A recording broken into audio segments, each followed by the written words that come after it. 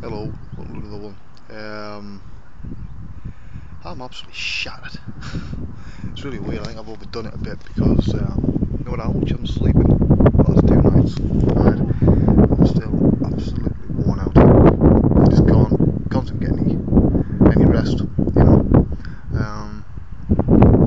Can't think straight. Actually, I'm also working pretty hard on this Doctor Who stuff because I want to get this wound up basically before I have a giant night out. On the pace for the first time in about 18 months. Because I need to go and have a night out, need some downtime. I was reminded by my mate Neil last night on the phone. First time we'd been in contact with each other for bloody months because we've both been busy. And he said, well, I thought you were supposed to be taking a break after the house move. I said, well, I was supposed to, like. But sometimes these things come across and you haven't got much of a choice, you just want to do them. If it's a RC project I want to do, I'll do it.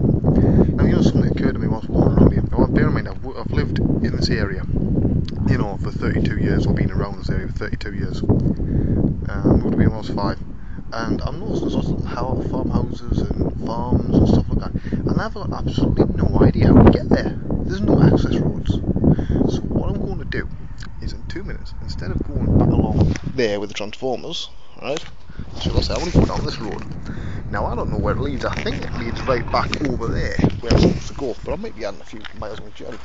So let's go and see if I can get down this little track here without breaking my fucking neck. See where it goes. Everybody's got to see where something goes again, isn't it? It's probably going to end up going on a massive hill again, but I mean, I have a bit of a read online and stuff, Before I mention that though, I want to just say that the last article in the 3D creative series begins to get ZBrush. That should be out in that magazine, the last one, last article for me, not the last magazine, in the next issue. I think that's due probably in the next 7 days. Now you see, Chris, who does the layout for all the magazines and all the 3D Total stuff, I know he watches these, so first of all, why aren't you working? And he probably knows better than me, so he might leave a comment or something, I don't know. But it's normally within about 7 days when I get the true copies. Also, the full 1 hour 15 minute video that I've put up, they've got that uploaded on the server ready. So you get the magazine, you get a nice link. I don't know whether they're putting a link as well to the site for free after that, but we'll have to see. But yeah. I didn't want to do a one for beginners that was basically just this is how this tool works. This is how this tool works. I've done that, right? I've done it twice, effectively on DVDs. So I thought it made more sense to do something like actual sculpting, right? It is aimed at beginners, but maybe somebody else with interest will find something interesting. Now, I also want to put an appeal out.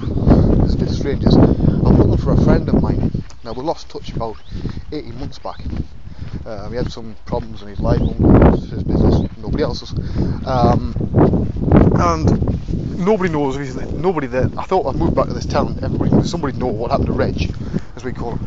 His name is Peter Reginald Saunders. I'll say that again because I can't pass. His name is Peter Reginald Saunders. Hello. Oh, look what I've just found. It's a rabbit. It looks like it's blind. You poor little sod.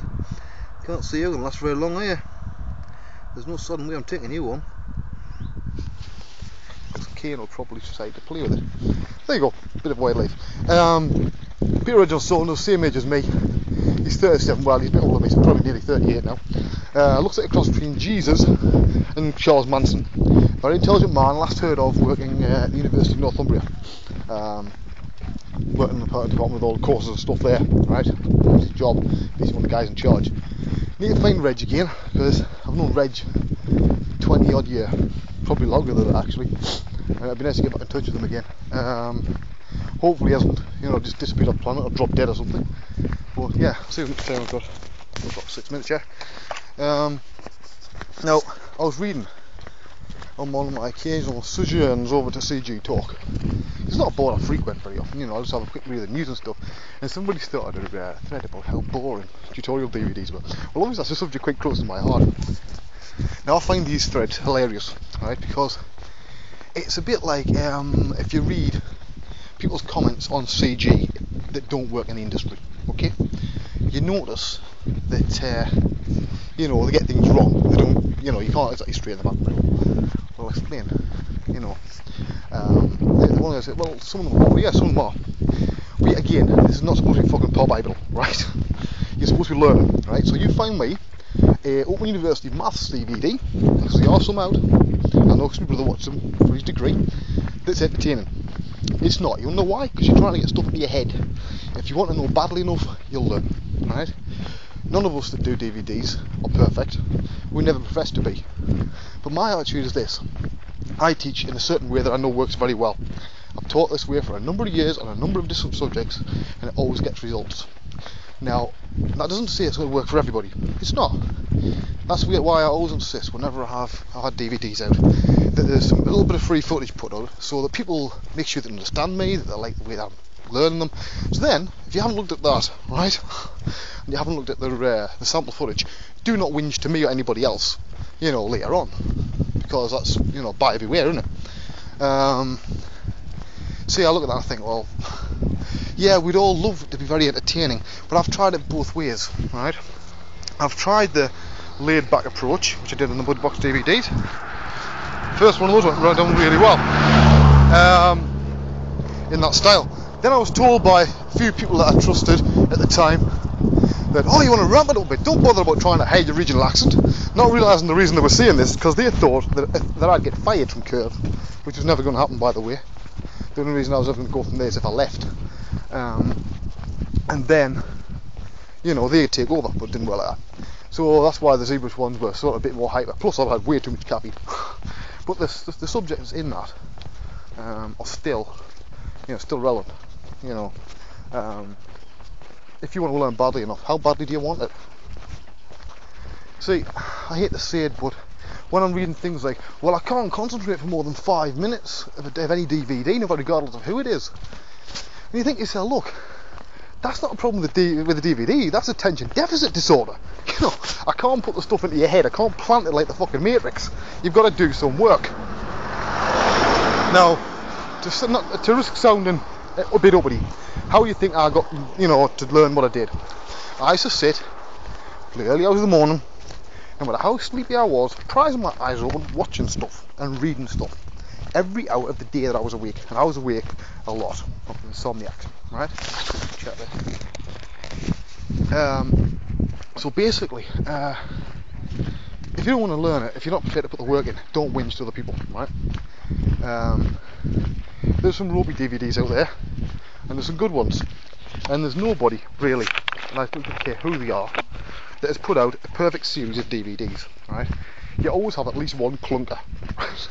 It's a law of the universe, right? And nothing's ever perfect.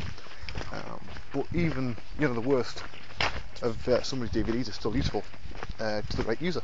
Simple as that. Mine I do a certain way. I'm not about to change them now. My approach now, should I ever do any more, I'll approach them more like I did with the Mudbox one. You'll notice that on the freebie. It's a bit more laid back. You know, for people. Hopefully that makes a bit more sense. And yeah, I know it can get a bit boring, but at least that way I know that everybody can understand the information. If they can't, it not only means they're from Serbia or somewhere, and English is a second language. That's another thing that drives me crazy, by the way. When you see people who English is their second language having a damn good whinge about how they can't understand stuff, right?